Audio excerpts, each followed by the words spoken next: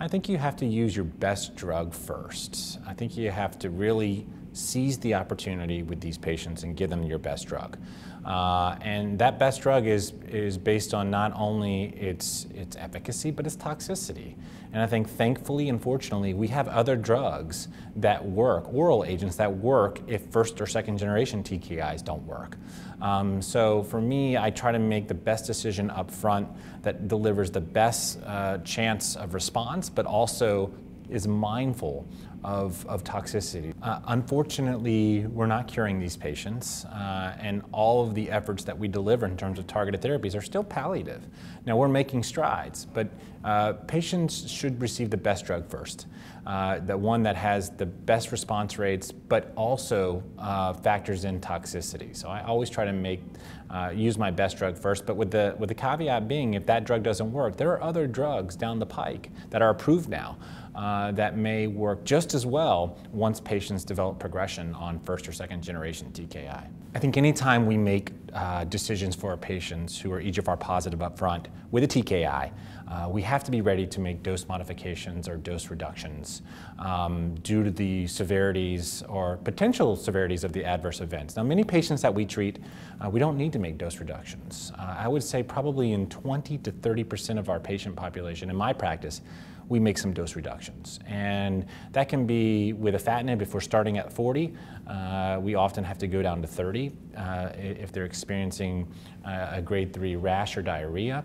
And erlotinib as well. If we start out with erlotinib, I think that 150 is the starting dose, but I'm ready to make a dose reduction to 100. And I think this is where care gets very nuanced and individualized. I think we have to be proactive about managing adverse events with TKIs. I think we need to be comfortable knowing what the proper management is in terms of the rash and diarrhea, but also comfortable either holding the dose if the AE is very severe and reducing the dose. And there's all kinds of algorithms online I encourage people to look at.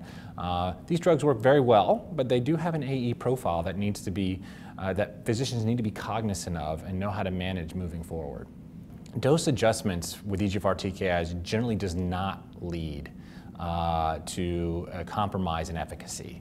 And there's data on this. I think even with afatinib, we know that patients who are on 30 milligrams of afatinib probably experience less toxicity, but do just as well as the 40 milligram dose. This is not robust data, but certainly has been out there. And I think we know that there's probably therapeutic value in even 50 milligrams of erlotinib.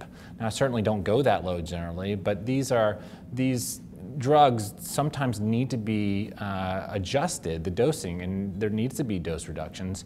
And generally that doesn't come at the cost of efficacy. Well, that doesn't mean I don't start at the highest dose possible, but certainly be mindful that when you're reducing the dose, you're probably not sacrificing efficacy moving forward. So first generation and second generation TKIs, erlotinib, gefitinib, afatinib, of course come with AEs, adverse events that we need to be mindful of. The most common are rash and diarrhea, but certainly fatigue is out there. We see that frequently in our patients. Keratoconjunctivitis or other ocular disorders we need to be mindful of. And all of these AEs, you have to be proactive about managing them. And that being proactive means, one, being ready to make dose reductions or dose interruptions. That's okay. Withholding the dose for a few days while the patient recovers is okay, and perhaps resuming at a lower dose once you restart. But being proactive also means knowing how to manage these AEs specifically. Now, for fatigue, there's not a lot we can do other than hold the dose, but for rash and diarrhea, I would say for patients who experience rash, certainly doxycycline orally, clindamycin or steroid creams and gels can certainly help out.